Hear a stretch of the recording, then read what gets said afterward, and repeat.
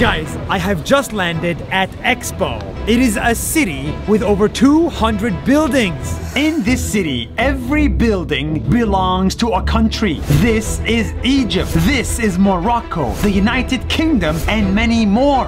But there is one small building that doesn't belong to any country. And it's one of the most expensive buildings in the whole town. $100 million. And no one knows about it. Why does this not belong to any country? And what's hiding inside? This is the good place. It's a building that does good in the world. Expo 2020 gave this small team $100 million to spend. And instead of spending it on a construction, they spent it on humans!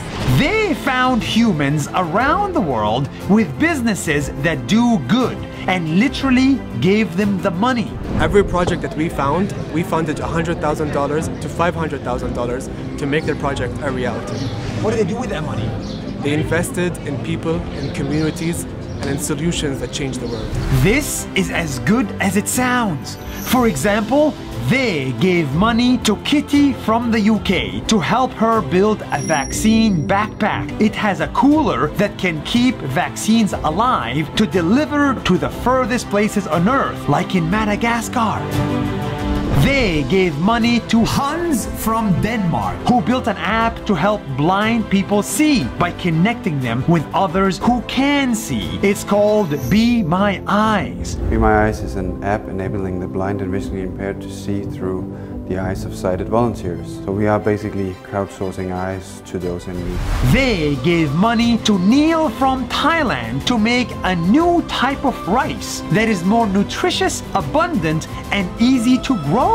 So farmers can now make more rice. So at Siam Organic, we use a sustainable and scalable market-driven solution to get rid of this poverty for these small-scale farmers. They gave money to Atli in the Emirates, who made a new liquid that you spray on desert sand to make the sand more fertile. So we are looking at agriculture and the whole idea of the solution is to save water and to get better yields and better crops.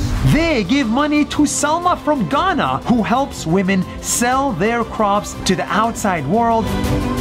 And they gave money to Jamila from Morocco, who put nets on top of mountains to harvest fog and turn it into drinkable water. Sometimes we drive 10 to 12 hours in the car to find just one person with a great idea that can change the world. And they've been doing this every day for 5 years. We searched for people that spent hours on their desk and working in the fields, and we brought them all in one place called The Good Place, that have an intention of doing good and doing good with their hands. They are giving $100 million to more than hundreds of projects, and you'll never know that from just walking by this tiny building at Expo.